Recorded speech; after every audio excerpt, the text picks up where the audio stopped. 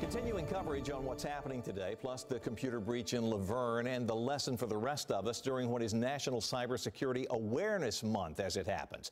Joining us now with more on this is retired FBI cybersecurity expert Scott Augenbaum, who also authored a book called The Secret to Cybersecurity.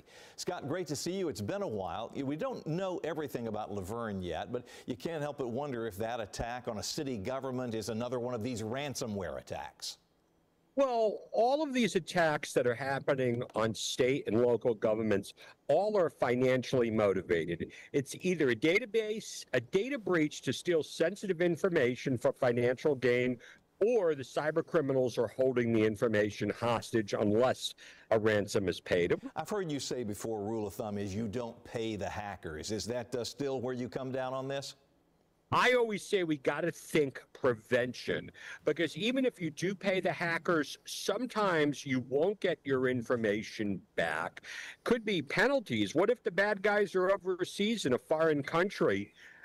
And the other thing that's really, really important is if we keep paying, these bad guys are going to continue. So prevention, prevention, prevention. Well, you mentioned, prevention. What are the things that companies and individuals ought to do in an effort to stop them before they get in? Well, it's important that we realize that a majority of cyber attacks are nothing more than social engineering, tricking us into doing something we normally wouldn't do.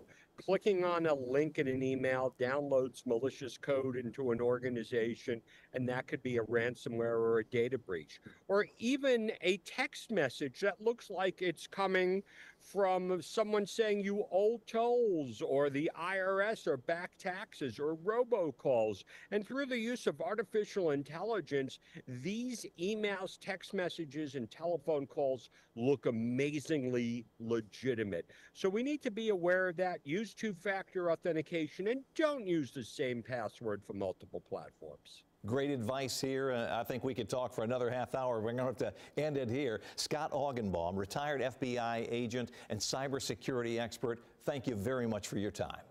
Thank you.